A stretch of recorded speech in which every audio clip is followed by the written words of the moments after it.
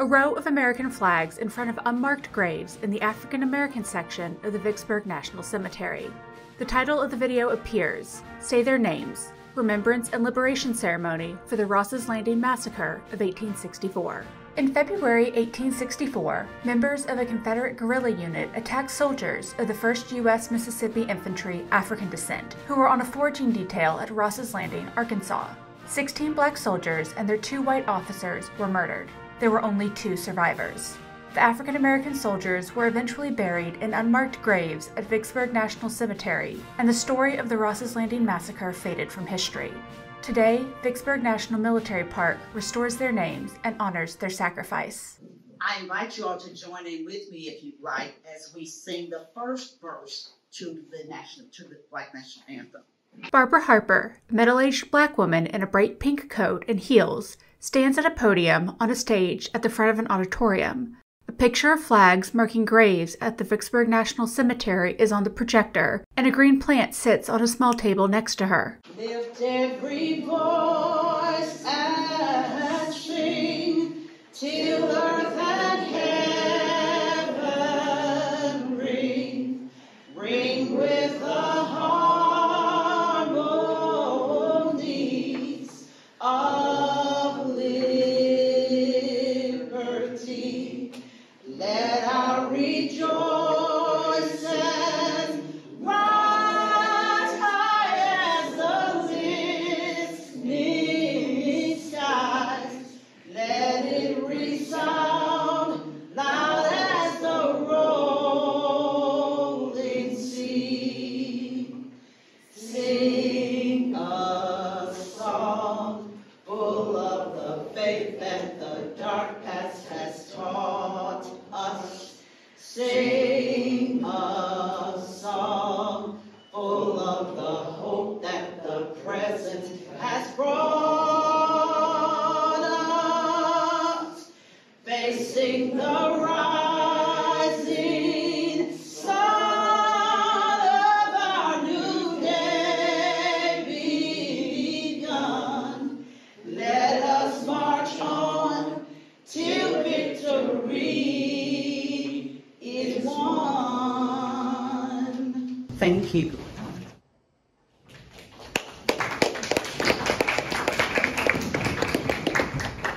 Barbara Harper leaves the stage and the audience sits down. Thelma Sims Dukes, a middle-aged black woman wearing a tan suit, stands at the podium. And the president of MS Sims Foundation will read the prayer, and we're going to read the verse from Victory Voice and Sing. Thelma Sims Dukes leaves the stage, and Charles Smith Jr., an older black man wearing khaki pants and a tan jacket, walks up to the podium. God of our weary years, God of our silent tears, Thou who hast brought us thus far on the way, Thou who hast by Thy might led us into the light, keep us forever in the path, we pray, lest our feet stray from the places, our God, where we met Thee, lest our hearts, drunk with the wine of the world, we forget Thee. Shadowed beneath Thy hand, may we forever stand, true to our God, true to our native land. Amen. Amen. Charles Smith Jr. leaves the stage, and Thelma Sims Dukes returns to the podium. Welcome. I'm Thelma Sims Dukes, 5th generation great-granddaughter of Private William Hill Sims and Judy Boatman Sims. It is a fine honor to be here with you today, honoring and commemorating these African Civil War soldiers of the 1st Mississippi Infantry, Company G, and their 2 white officers who were massacred at Ross Landing, Chicot County, Arkansas, on Wednesday, February the 14th, 1864. Remembering and saying their names is a powerful way to ensure that their legacy lives on. Not only were they soldiers, They were freedom fighters, former slaves, had seen the worst of the worst. They were fighting in a condition of resentment, hatred, racism, lower pay, more fatigue duty, used as shock troops, inadequate weapons, and sometimes no quarter as they received in this massacre. We honor the ultimate sacrifice by saying their names. Today, after 160 years this past Wednesday, they are never going to be buried as unknowns. Dr. Beck Cruz, the National Park Service 2023 through 25 Andrew Mellon Scholar, has researched the massacre and written an article. In the bottom left corner of the screen, the following URL is displayed: nps.gov/articles/000/massacre-at-ross-landing.htm. Massacre at Ross Landing. You can see it on your program, the website, which lists your program. It is a powerful article describing the event at Ross Landing. In addition, she has restored the African soldiers' names and regiments and deaths and most of the men's grave sites. The 1st Mississippi Infantry Company G was ordered to Ross Landing, Chicot County, Arkansas, to forage. On February the 14th, 1864, they were surprised by an unsanctioned 9th Missouri Cavalry band of 21 Confederate soldiers who had voted to go and attack the African soldiers. One of the African soldiers fired off one shot to warn the others of imminent danger. The Africans were equipped with one-shot muzzleloaders. They stood ready in line when the Confederates turned the corner of the gin house. They fired one round simultaneously. There was no time to reload. The Africans tried to retreat, but the mounted guerillas continued shooting with their Colt, Navy, and Dragoon revolvers, and they overwhelmed them. After the attack, the guerrilla unit, not satisfied with shooting the Africans in the back and leaving them lay, dismounted, grabbed the Africans' rifles with bayonets, and pinned each African soldier to the ground. When the rest of Company G arrived, they buried 13 African soldiers and brought back to Vicksburg 7 wounded soldiers, including the 2 white officers who were signaled out for symbolic execution by the guerrillas. First Lieutenant Thaddeus Cox was shot through the mouth after surrendering and died in Vicksburg. First Sergeant James Spencer was killed in action. 3 members of Company G later died of their wounds in the hospital, but 2 lived, Privates Howard Dixon and Ruffian Epps, until 1918. In March 1968, after the Vicksburg National Park was established,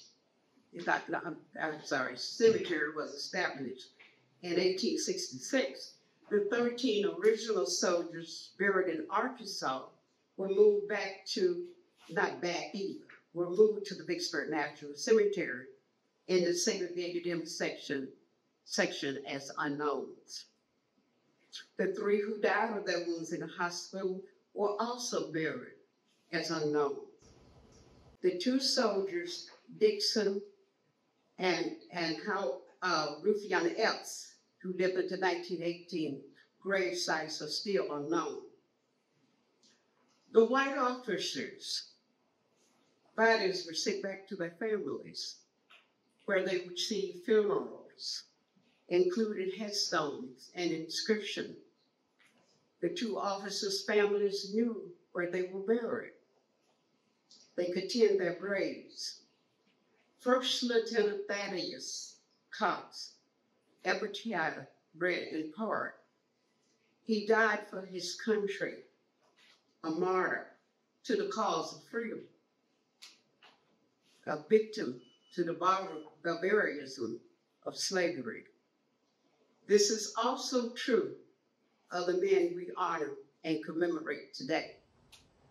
Thelma Sims Dukes leaves the stage, and Shellen Wilson, a middle-aged black woman wearing a black dress and boots, walks up to the podium.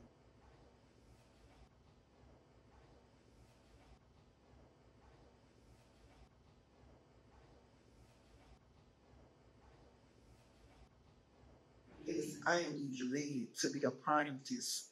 And when Miss Dukes called me, I was, blown away because I knew about the Black soldiers because I've been in the park. I won $75 for being a tourist in the park, and it's just an honor to be here. I have been under the weather, and I just bear with me, but I will do my best to help our soldiers. One day, when the glory comes, it will be yours. It will be yours. Oh, one day, when the war is won, it will be ours. It will be ours. Oh, glory. Yes, glory. And the war is not finished. Victory isn't won, but we'll fight on to the finish. Then it's all done. We'll cry, glory, oh, glory, glory, glory. We'll cry, glory, oh, glory, yeah, yeah, glory.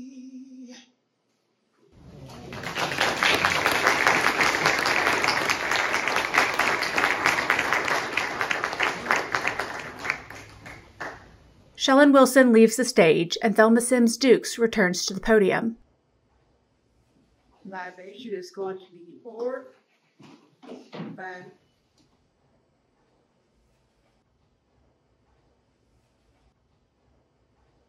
Dr. Albert Dorsey Jr., Associated History Professor at Jackson State University and a former Vicksburger.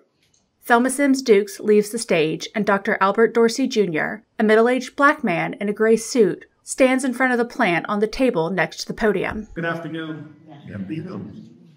I have the privilege to say the names of the 1st Mississippi Infantry soldiers.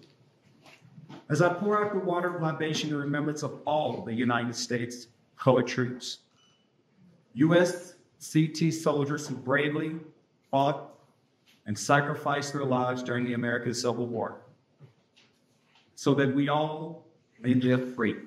Ashe. To honor the soldiers, after each name, I want you to say Ashe, a West African Yoruba word that means so be it. Ashe. Dr. Dorsey lifts a jug of water, and as he reads each soldier's name, he pours a libation of water into the plant while the soldier's name appears on the screen. Private Henry Berry.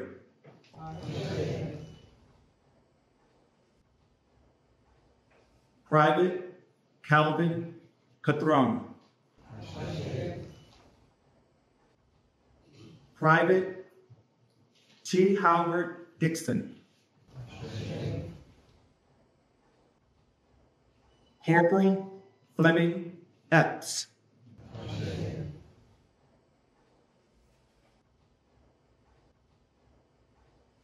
Private Ruthian Epps.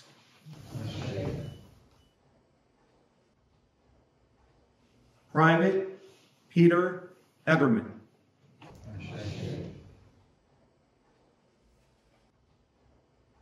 Private Charles Farrar.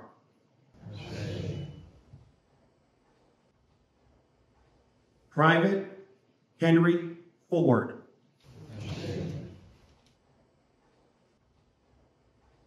Private John Jennifer.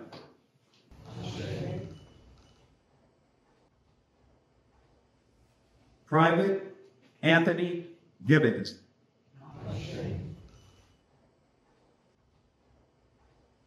Private Richard James.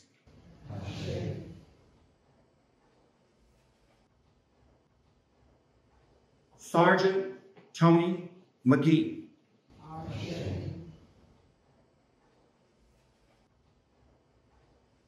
Sergeant Noah Howell.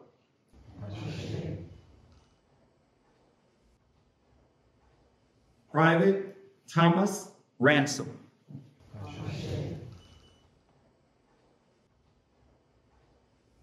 First Sergeant James Spencer.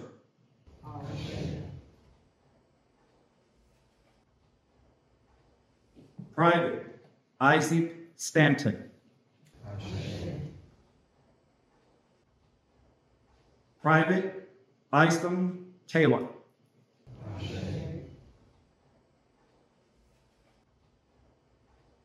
Corporal Nelson Walker. Private James H. Bolden. A 20th name appears on the screen, First Lieutenant Thaddeus Cock. By saying their names today, we have entered them into the book of life. They will never be unknowns again. Ashe? Dr. Dorsey leaves the stage, and Thelma Sims Dukes returns to the podium.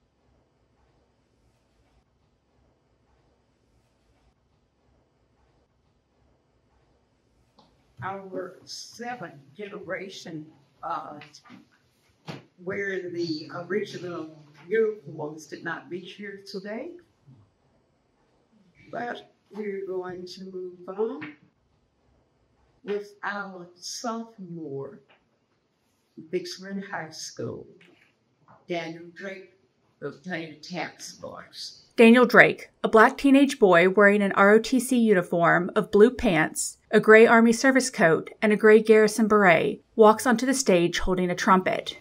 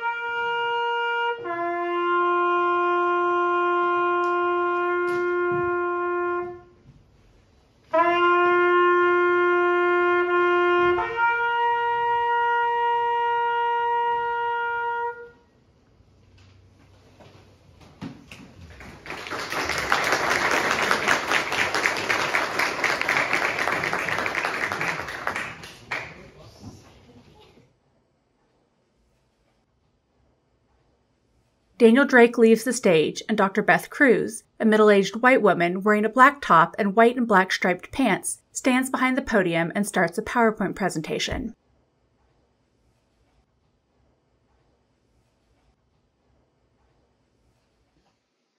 Good afternoon, and thank you all for your participation in honoring the first Mississippi African descent soldiers who gave the ultimate sacrifice in the battles of freedom.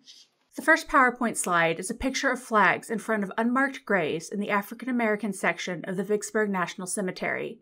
Text on the slide reads, say their name, honoring Company G, 1st Mississippi African Descent, massacred at Ross's Landing. Dr. Beth Cruz. I also want to especially thank Thelma Dukes and the William Bill Sims Foundation for their continuing endeavors in recognizing the Mississippi and Louisiana USCT, including organizing today's ceremony. My remarks will be brief, but I will be around to answer any questions after the ceremony. I want to quickly highlight why I am at Vicksburg National Military Park. The chief reason a known fellow was placed here was due to the collapse of the African American sections of the cemetery. This catastrophic event brought to the forefront not only the number of unknown USCT buried here, but the overall absence of stories of the African American experience in Vicksburg from the Civil War through Reconstruction.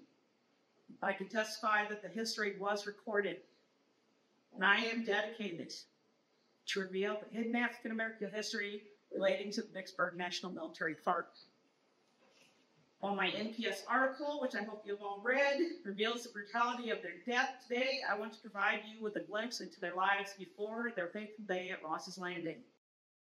The lives of the enlisted men of Company G, who all joined the U.S. Army about 1 month after the Battle of Milliken's Bend, is also hard history, and unsurprisingly corresponds to a famous set of trading cards published in 1863.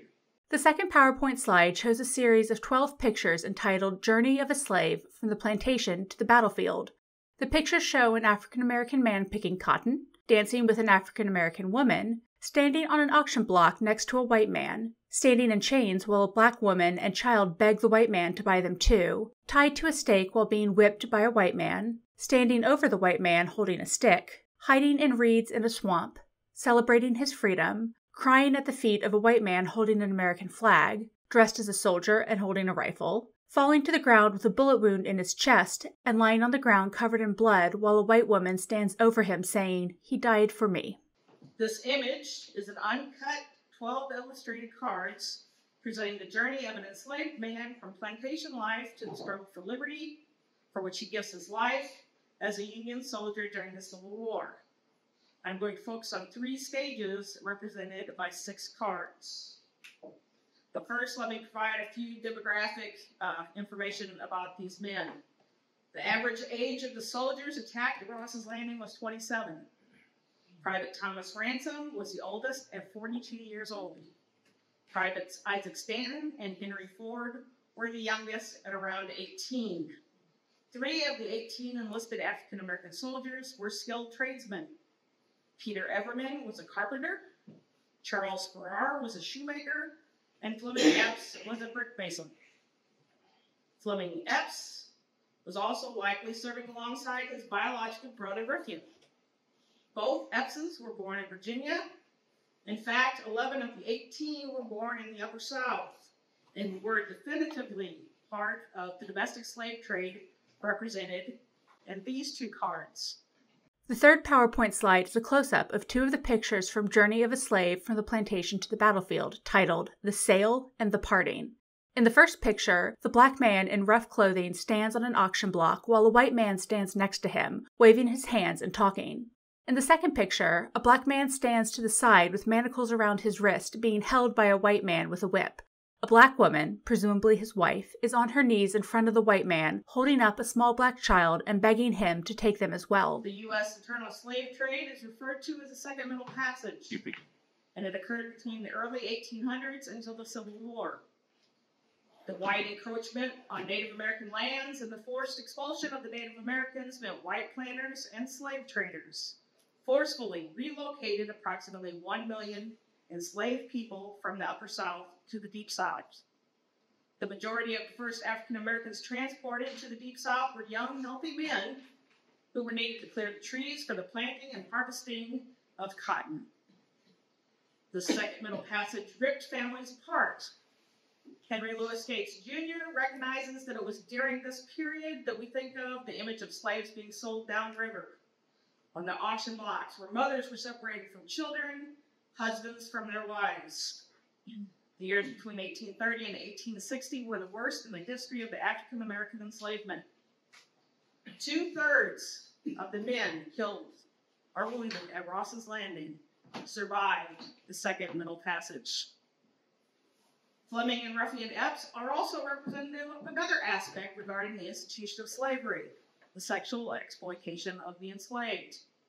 Scholars estimate that 58% of all enslaved women between the ages of 15 and 30 were sexually assaulted by white men. Ruffian's military records are incomplete, but Fleming's death record reports his complexion as brown. In total, 5 of the 18 enlisted men included variations that explicitly imply white male lineage. What is often overlooked is the sexual exploitation of the men. Not only did the enslaver produce offspring with the enslaved women, he chose which enslaved males he wanted to pair with the enslaved women. These men's early death ensured that no records from them or whether they were forced to participate in slave marriages and create children against their will. But we can presume some of them were coerced into sexual relationships. On January 1st, 1863, President Lincoln issued the Emancipation Proclamation, which allowed for the inclusion of African American soldiers. The fourth PowerPoint slide is a close-up of 2 more pictures from Journey of a Slave from the Plantation to the Battlefield titled Stand Up a Man and Make Way for Liberty. In the first image, the black man, wearing ragged pants and no shirt, kneels at the feet of a white soldier holding a large American flag. In the background are rows of tents. In the second image, the black man is dressed as a soldier and holding a rifle with a bayonet. Behind him are scenes of fighting. Contrary to the narrative provided in past scholarship and represented in this card, the black man was not groveling for inclusion. The activism of both free blacks in the North and the enslaved people in the South forced Lincoln to respond to their demands with his proclamation. Free black men argued and petitioned for their right to join the fight for freedom. The enslaved people who could not petition the government took extreme risks and self-manumitted themselves by running away to Union lines. And contrary to lost cause loyal slave myths, these men were not coerced into joining the U.S. Army.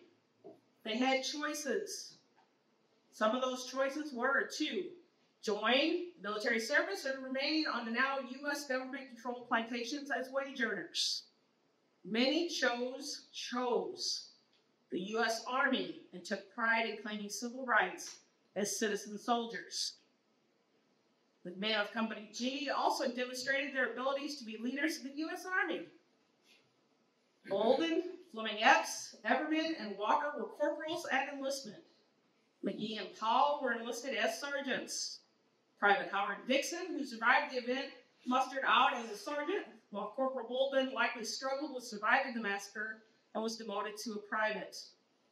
He did possibly die of his Ross Landing wounds in 1866.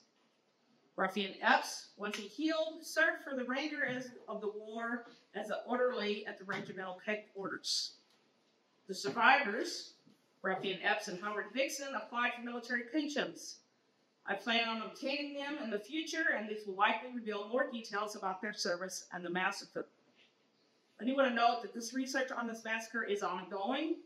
As a matter of fact, the other day I discovered some more information, and I will be updating the website in the coming weeks. The fifth PowerPoint slide is 2 more close-ups from Journey of a Slave from the Plantation to the Battlefield titled Victory and He Died for Me. In the first image, the black man is dressed as a soldier and holding an American flag.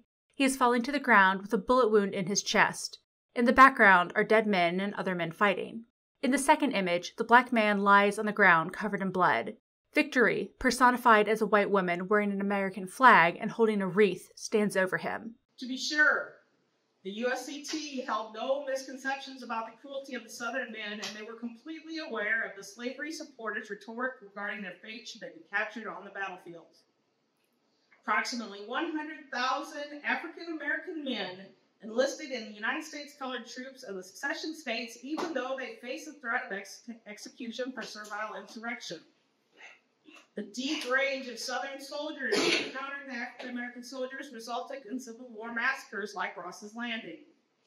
The fury also carried over to the white officers.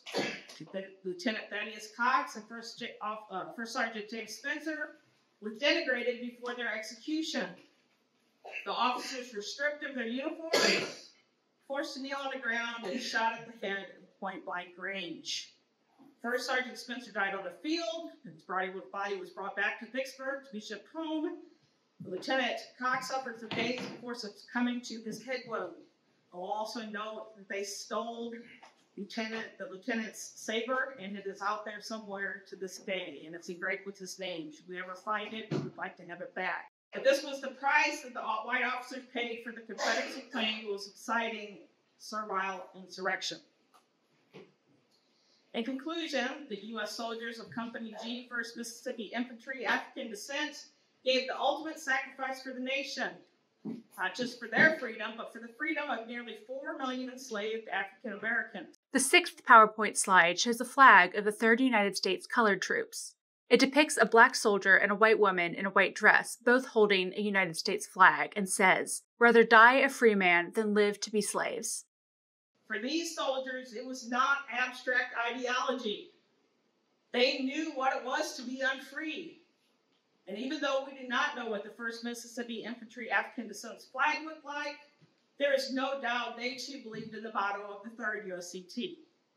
They'd rather die free men than live to be slaves. The 7th PowerPoint slide is a picture of the African American portion of the Vicksburg National Cemetery with small American flags planted in front of unmarked graves. So now, 160 years later, we can acknowledge the victims of Ross's Landing. And as President Lincoln remarked of the Gettysburg dead, we too can recognize the men who lay the hallowed grounds of the Vicksburg National Cemetery and never forget what they did for freedom.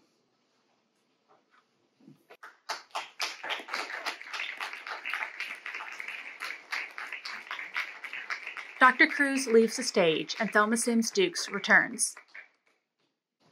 Now we have their short flags. These children say a few words just about Vicksburg.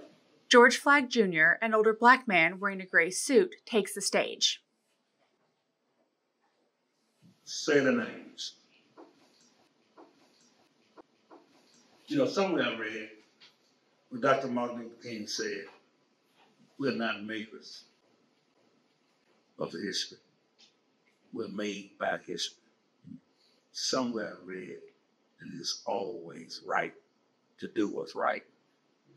To Ms. Dukes and to all of you that are here today, I have witnessed something.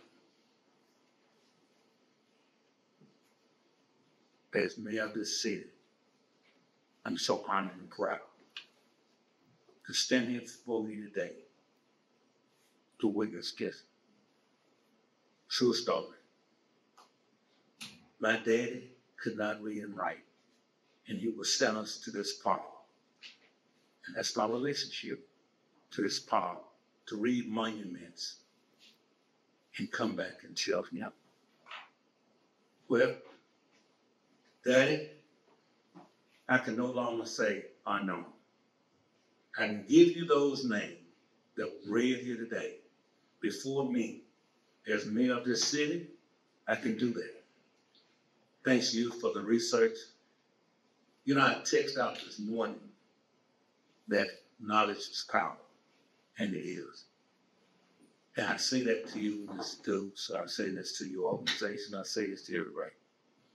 It's today is the beginning of history will never be told like this before. We see in the Mississippi legislature, they gave us $2 million to acquire some land.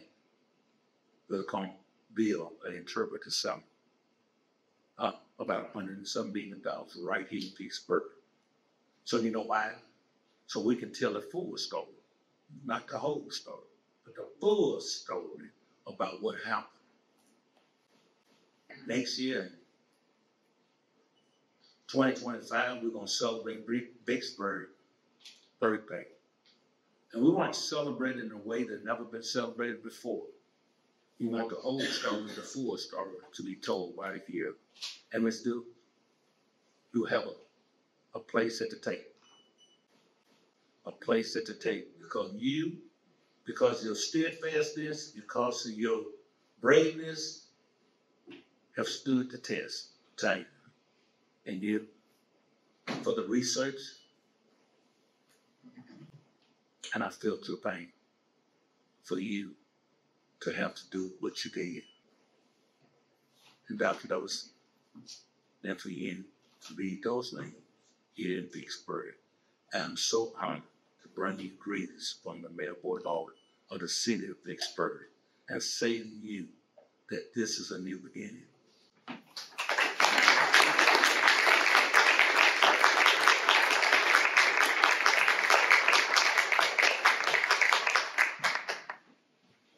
George Flagg Jr. leaves the stage, and Brendan Wilson, a middle-aged white man wearing a National Park Service uniform of green pants and a gray short-sleeved shirt, takes the stage. Good afternoon, everyone. On behalf of the National Park Service, I can just say how humbled I am to be here, and how honored we are to be able to help support peace. I'll also say on behalf of the National Park Service that we are committed to this type of programming, this type of research. We are committed to saying that these stories will not remain unforgotten, that we will tell this whole story, that we will continue to restore the names of others. And when we tell these stories, we're doing something more than just honoring their deaths. Because if we all take a moment to think about our loved ones, about ourselves, when we define who we are, we're not fully defining ourselves by our moments of death, but it's how we live it. And so today, we're not only honoring that these men made the ultimate sacrifice in the fight for freedom, we're also celebrating these men's lives and what they did while they were alive. These were men of action. As Dr. Cruz said, they had choices in life, and they chose to take action and make a difference. They chose to say that they would rise above the oppression that they were constantly challenged and they struggled with. And so today, as we continue this effort to tell these undertold stories, again, we're not only honoring that moment when they made that ultimate sacrifice, but everything they did to carry on this quest for freedom. And it brings to mind the words of another U.S. Army veteran from Mississippi, Medgar Evers, when he said, "You can kill a man, but you can't kill an idea." And through these men, Ross Landing, the idea of freedom continues on.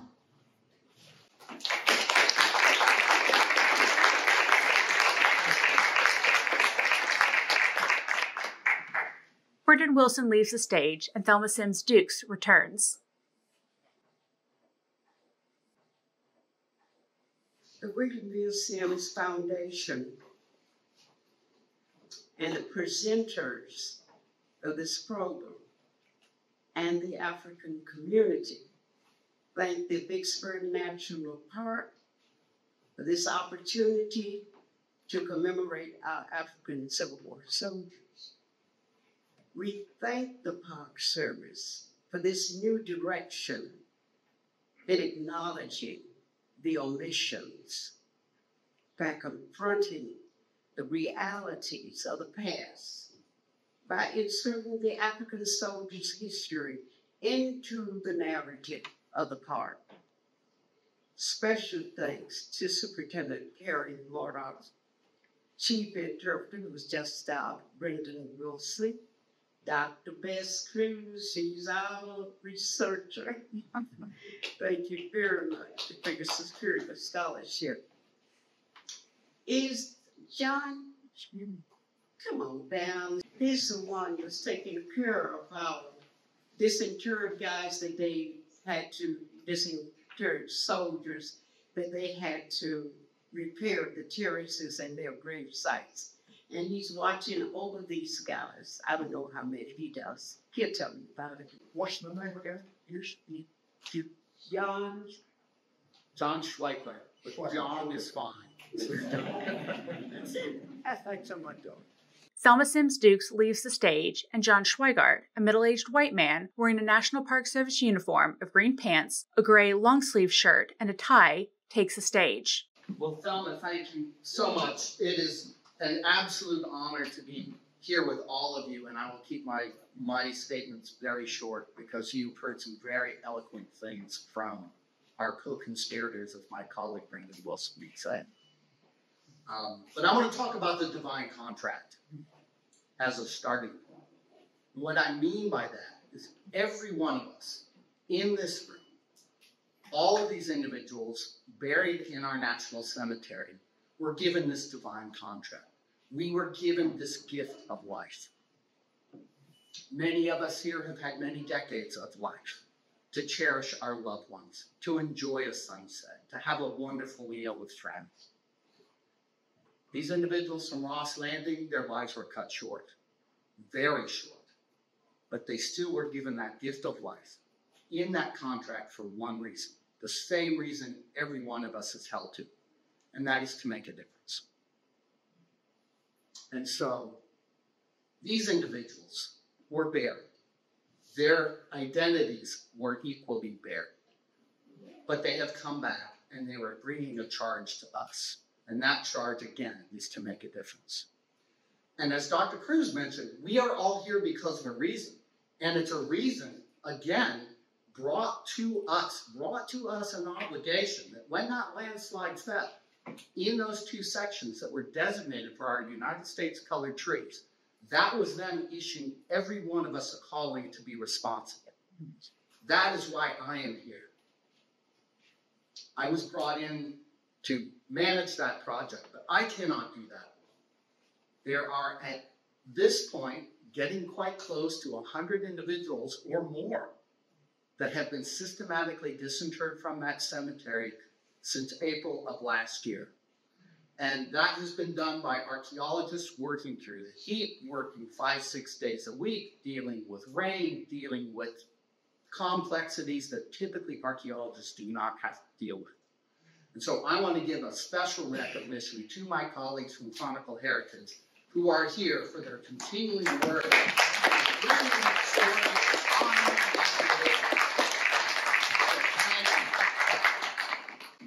And to add to this is that we are honoring these men from Ross Landing, but this story is much, much broader. And the individuals that are being systematically disinterred, we are looking at the whole breadth of the human being. We are looking at men of fighting age. We are looking at adult women. We are looking at children. And we are even looking at individuals who did not have the opportunity to be born. They are all coming to light from this work in the cemetery. This is extremely moving. And the stories they are being given to us are not what people associate the Veterans Cemetery. So history is not only something that has happened at Vicksburg. History is happening in Vicksburg right now. And to keep this story going, there needs to be flame keepers. People who hold that flame and are committed to passing it on to the next generation. And that is all of you in this room. That is everybody. You were brought to this ceremony for a reason. Whether you just heard about it 5 minutes ago or you have devoted your life to telling the story. But either way, every one of us has an obligation that the next generation is going to carry these stories forward. There has been too much sacrifice, too much that has come in the way and prevented this from being at the forefront. Because quite frankly, the Vicksburg story does not make any sense without the role of the African Americans who were lock, stock, and barrel central to everything that happened here. And yet, Park Service, you see the park, that is hard to see that. But we are moving in a positive direction. We need to keep that flame moving forward. So as the mayor mentioned, the 125th anniversary of the existence of the national park is coming up this week, on the 21st of February. There was a conscious effort when that park was created to exclude the African American story from it. For the next 125 years, we need to reverse that. we need to put that African American story right at the center where it belongs.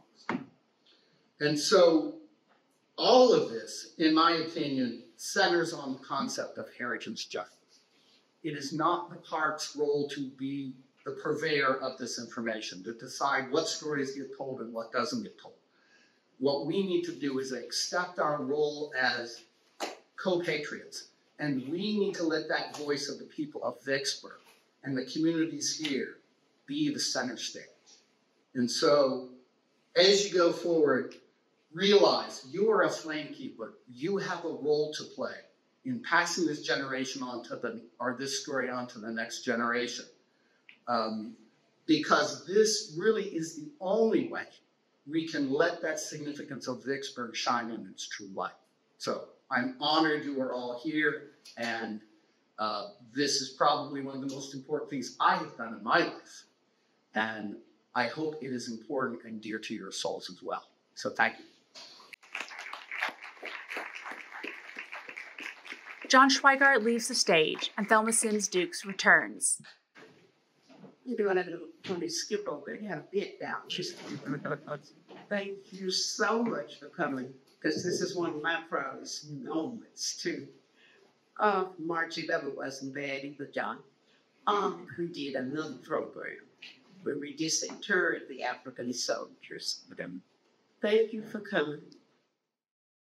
Closing credits. Beneath the National Park Service Arrowhead logo, it says, "Special thanks to Vicksburg National Military Park, William Bill Sims Foundation, National Park Foundation, Mellon Foundation, www.nps.gov/vic."